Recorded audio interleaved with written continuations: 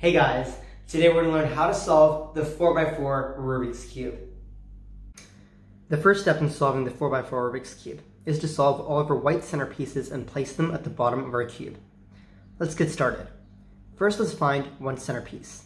We've gone over here. Now let's find another white centerpiece. We've gone down over here.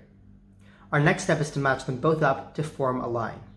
This is a simple, intuitive step which does not require any algorithms whatsoever. So to do this, in our case, all we have to do is shift these two layers upward.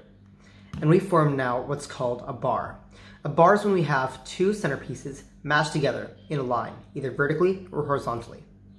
Now let's make another separate white bar. So let's look for another centerpiece, and we've gone over here.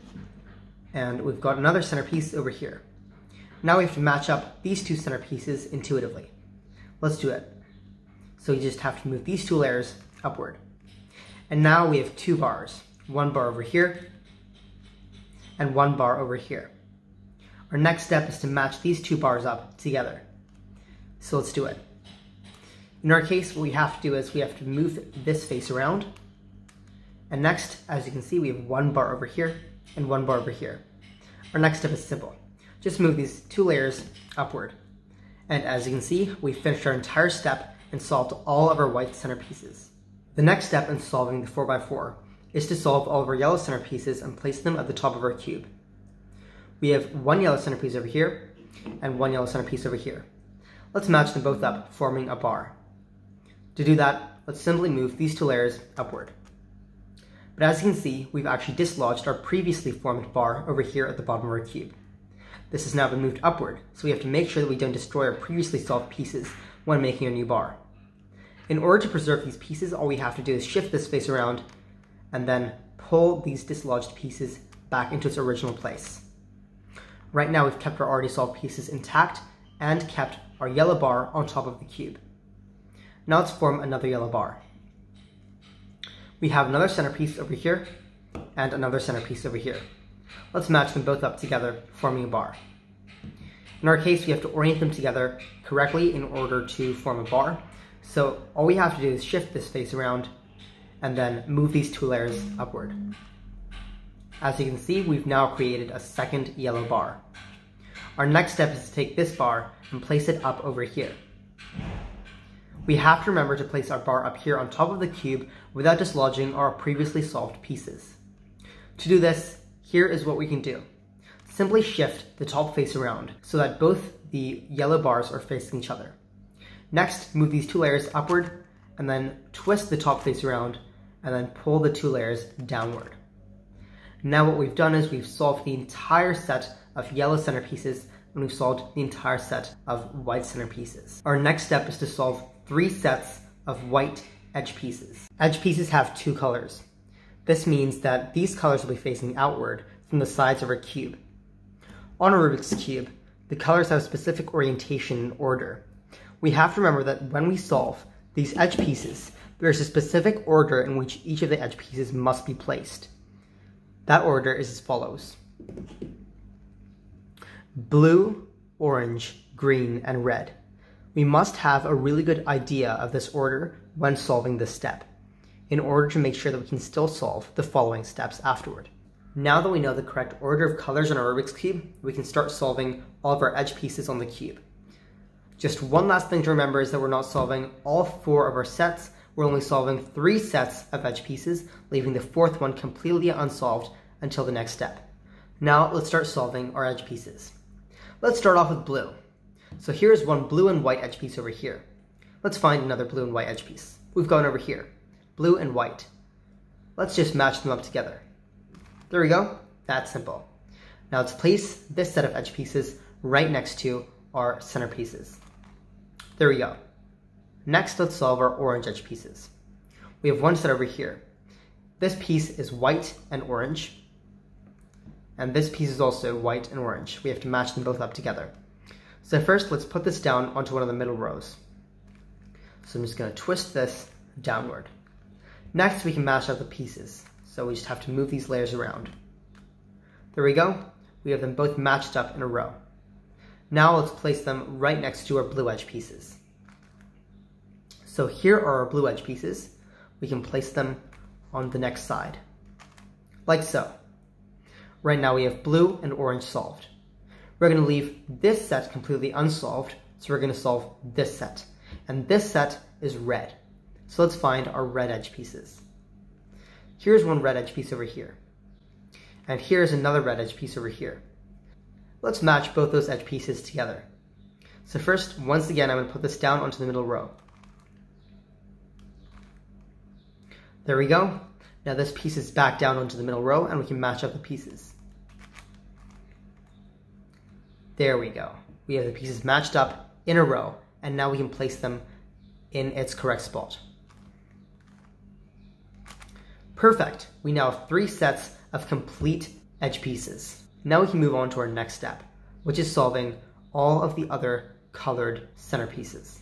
Our next step is to solve all of these centerpieces on the other faces.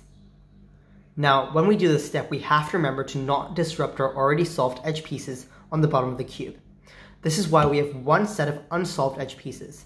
All of the twisting of the faces will be done over here, where we haven't got any edge pieces to disrupt. Now let's start solving our centerpieces. Let's start off with blue. We have one blue centerpiece over here. Now let's match it up with this blue centerpiece over here. To do that, I'm just going to shift this face around and then twist these 2 layers over here. Now we've formed one blue bar. Let's turn this blue bar over to make it horizontal. Now let's find another blue edge piece. We've got one over here. And the next blue edge piece is over here. Let's match them both up together. There we go. That's simple and we formed a bar.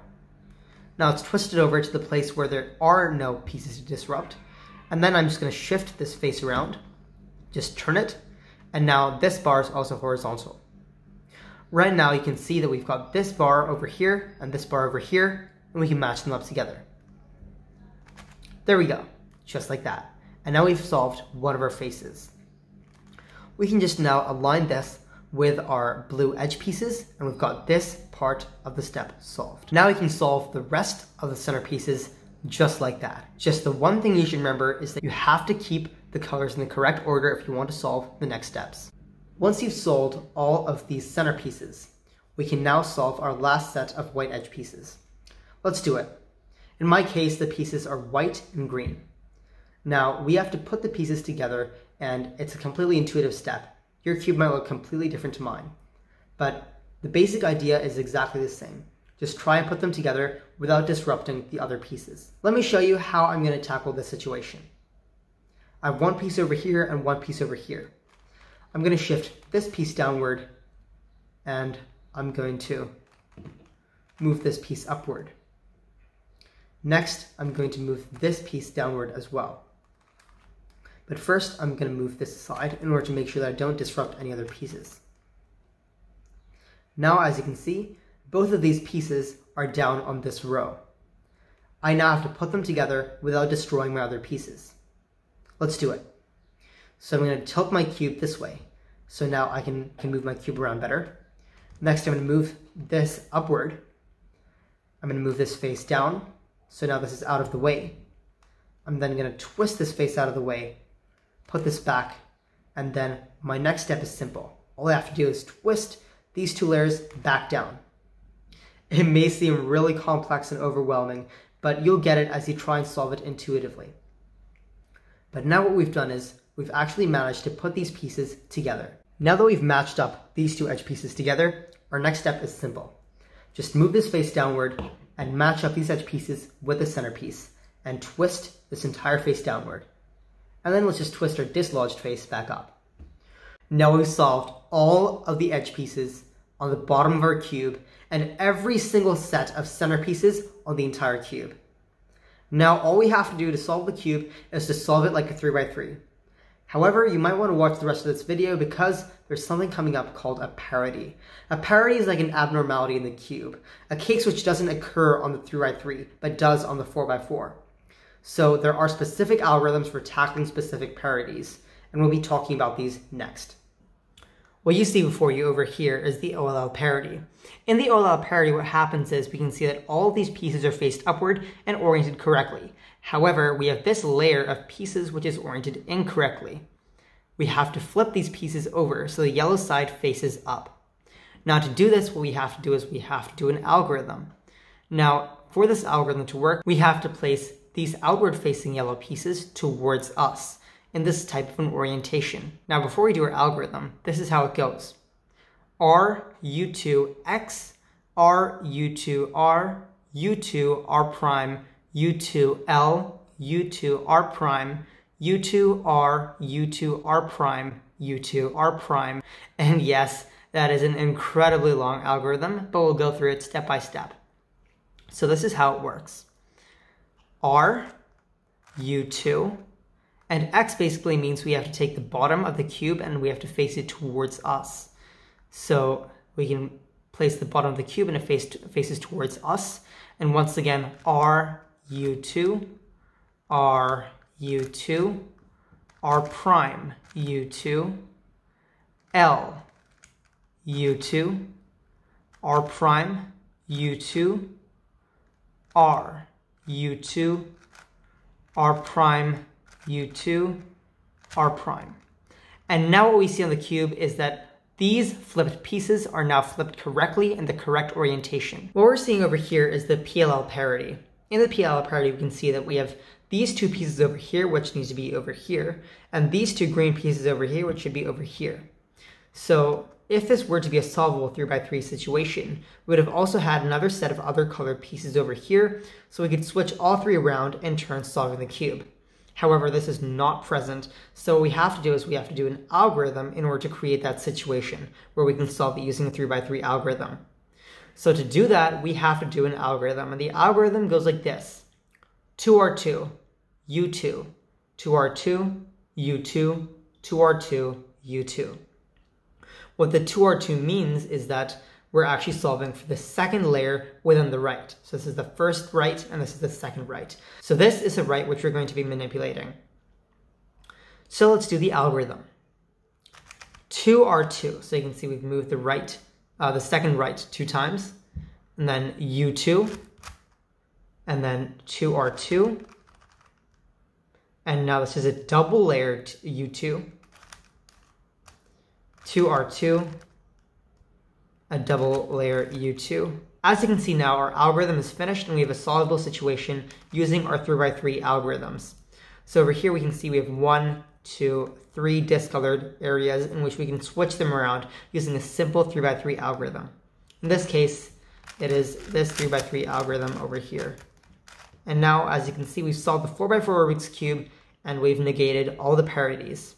Congratulations! You just solved the 4x4 Rubik's Cube. Now, if you like this video, please like and subscribe, and I'll see you in our next video.